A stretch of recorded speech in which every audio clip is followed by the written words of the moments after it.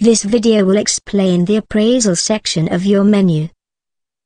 The appraisal section is where you may add information about your achievements, challenges and aspirations. Data is entered normally, and auto-saved. Clicking on Next will take you to the next section, as well as saving your data. You may also view and download your appraisal summary from here, by clicking on View and Download Appraisal Summary.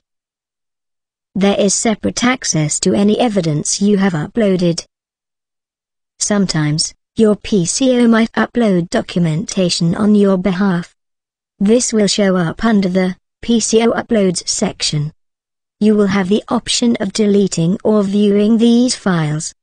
Last year's PDP is also accessible, and you have the ability to comment on each individual activity. This is done by clicking on the commentary box and then entering your data in the text box which appears. Click on Save Commentary to save this data. You can also furnish your proposed PDP in preparation for your appraisal. To input data into your proposed PDP section, click on the link which states, "Click here to enter data."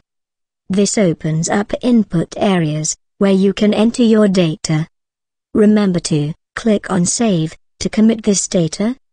To edit or delete already entered data, click on Already Entered Data.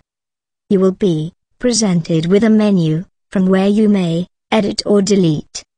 Finally, there is the option to sign off on your appraisal.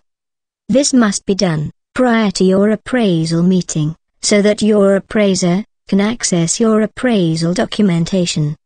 When you sign off, your allocated appraiser will receive a message informing them that you have signed off.